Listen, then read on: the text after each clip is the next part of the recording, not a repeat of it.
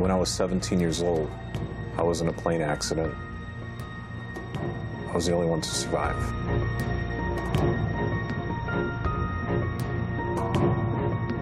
I think me surviving was random. I just happened to be in the right place at the right time.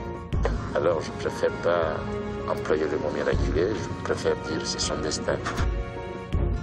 Everything that I knew that was normal prior to August 27th was not normal anymore.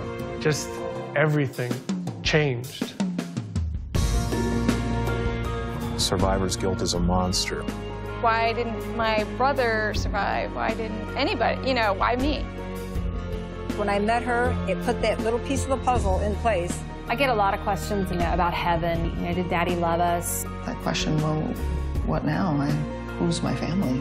Even after 5 years, there's still that, I call Mom, and I can't. There'd be some high expectations of me to be somebody I may not be. 13-14 ans, après, je pense pas qu'on va accomplir de grandes choses. After the airline announced that they violated sterile cockpit, then the whole thing shifted towards the pilots. My first concern was the passengers that were my responsibility that day. I try very hard to weave him into our everyday existence. Généralement, quand je pense pas à ma mère, je me pleurais, donc. He by no means pulled the long straw and won the lottery because he got to live. I didn't move here to be near the crash scene. It was just more of a, I don't know. Regardless of how catastrophic one's event might be, you can still push forward.